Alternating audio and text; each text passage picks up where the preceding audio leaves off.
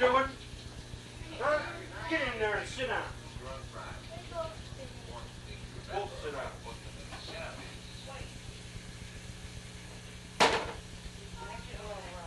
Get in there and sit down with you.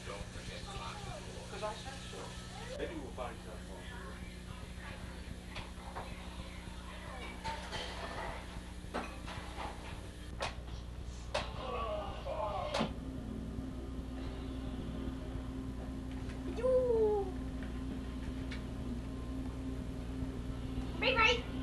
Hello?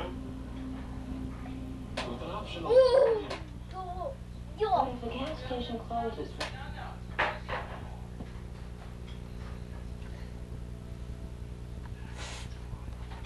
Well,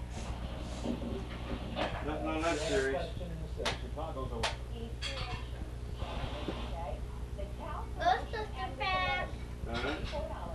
Are you a Ghostbuster? Yeah. All right. Call 1-800-231-8. I'll shoot the ghost. There. Shoot him again. No, let's go, let's go, let's go. Let's go for run. You break me on. No. Hey, Skinny, somebody lost their goal and their lemon. We put them there. Oh, you did? Yeah. Put them right there, right there. Hey. See you, Sarah? No. Masha. You are. My I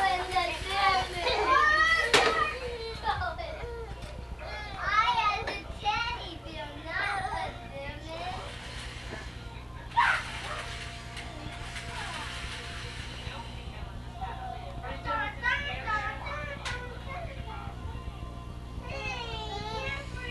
Yes, I am. Okay, I was waiting for the Okay, thank you.